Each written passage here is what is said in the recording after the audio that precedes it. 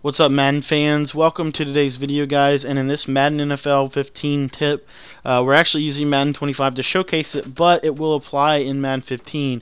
We're talking about how to hot route receivers.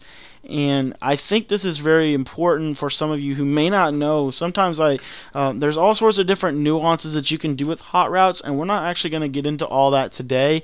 We're simply going to give you the basic tip and the basic level concept on how to hot route receivers. Now, last week's tip, we talked about how to motion receivers, and in this week's tip, we're going to talk about how to hot route them.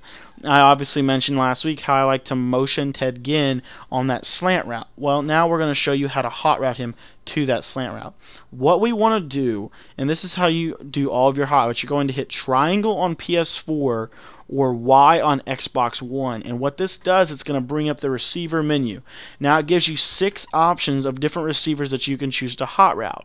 You can hit any of those buttons to hot route a specific receiver. So for this example, we're going to be hot routing Ted Ginn to a slant route. So here we hit R1.